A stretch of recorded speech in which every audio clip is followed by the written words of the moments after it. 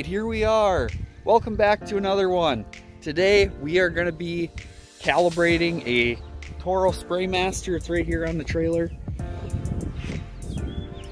This is the intermediate, and we're going to get some good shots of this. I'm going to have my brother-in-law here, Asher. He's going to give me a hand. He's going to put the drone up for you guys. We're going to get some really cool shots. I'm super excited. We're going to get this unloaded, so stay with me. We'll be right with you.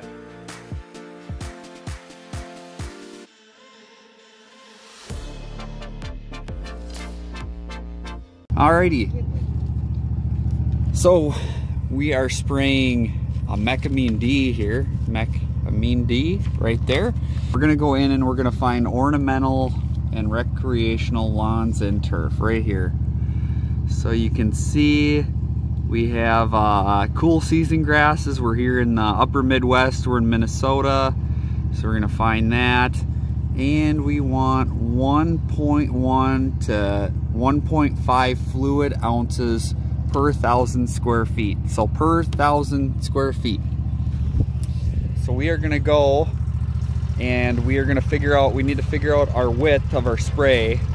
So I'm gonna just spray it on the pavement. I would try to find a place that's not in town where people aren't gonna think that you're spraying chemicals all over the road. We're not spraying chemicals on the road. We're actually just spraying strictly water. Never spray the chemicals on the street. So we're gonna mark off a spot. We're gonna measure our width of our spray, and then we're gonna figure out how long we need to go to figure out how much fluid we are putting down on 1,000. So let's get to her.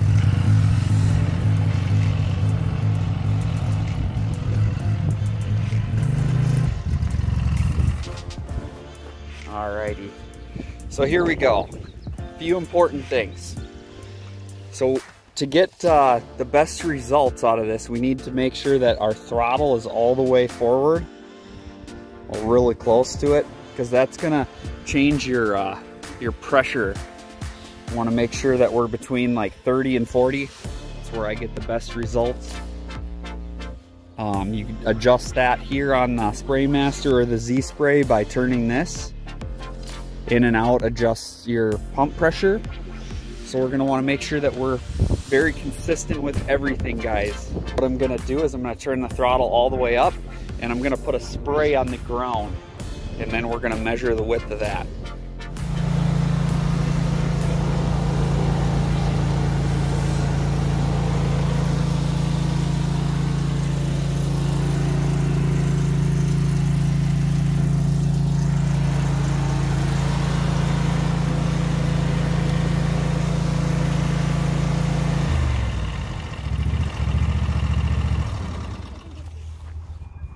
Okay, so now what we want to do is we want to measure the width of our spray here. I'm guessing it's going to be close to about 8 feet.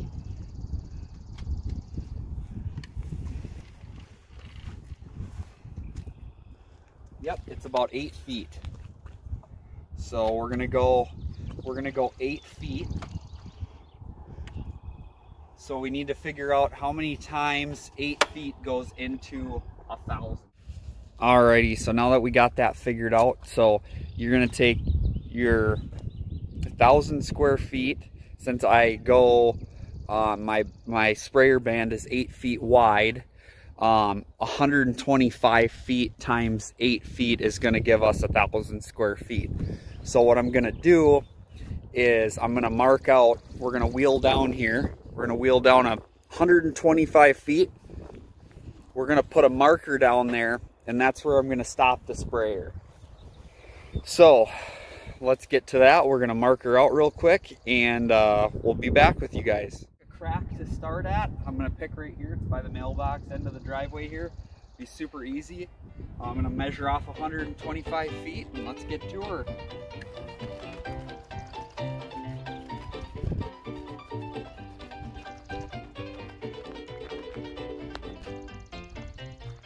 Right at this crack. So I am just gonna actually leave this here. It's an easy marker, huh? Now let's go back down here. We're gonna pick a spot on on the tank, we're gonna have to run some fluid out of it to get it to an even number so we know how much fluid we're putting down when we're spraying.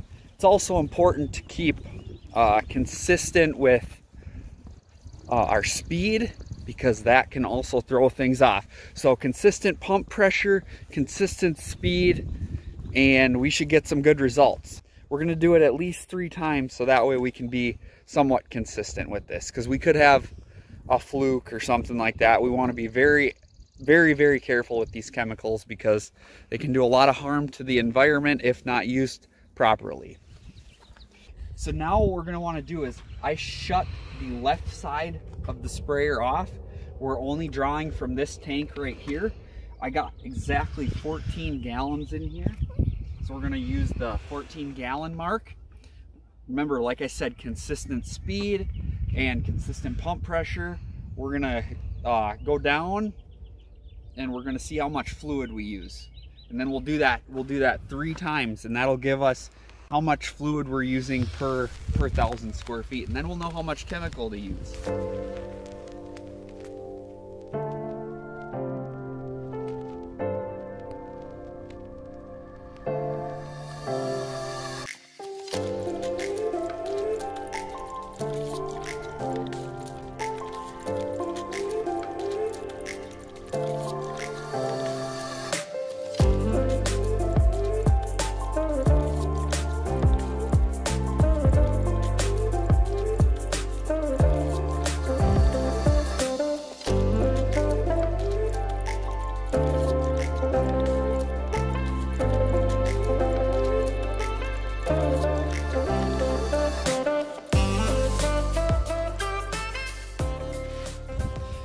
Well, so after calibrating the machine, I came up with about a half a gallon that it was putting down per every 1,000 square feet at around that 4.5 miles an hour. So it says here we're going to use 1.1 to 1.5 fluid ounces per every 1,000 square feet. So I'm going to put in, I got 15-gallon tanks, so I'm going to fill those up.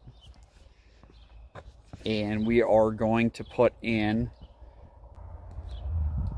so I'd be putting in about, at 1.1, I'd be putting in around 32 fluid ounces for my 15 gallons of the Mekamine D. Here's a adjuvant here. It's a sticker. Oh, sorry about that. It's a sticker, and this stuff is really easy to use. It tells you how much to put in per gallon. Turf and ornamentals, okay. 1 to 4 pints per 100 gallons, or 1 to 3 fluid ounces per 5 gallons. So I'm going to go a little bit strong. You're not going to hurt your grass with this just alone. So we can go 3 fluid ounces per 5. So that's going to be about 9. Going to be at about 9 fluid ounces in my 15-gallon tank. Thank you guys so much for watching my video. I hope you found it helpful. We're going to get out and spray. Hopefully I'll get some footage of that. But yeah, that'll be on another video anyways. Just want to keep this one strictly calibration. Look at them beautiful clouds behind me. What a great God we have, right? Alrighty, thank you guys for watching. See you on the next one. Bye. It's so important to note, it only takes a drop to kill a dandelion. So, likewise, it also only takes a drop to kill petunias, tulips, any kind of flowers. So just be very careful with them, around them. I'm sure you'd have some angry customers if you drilled their tulips.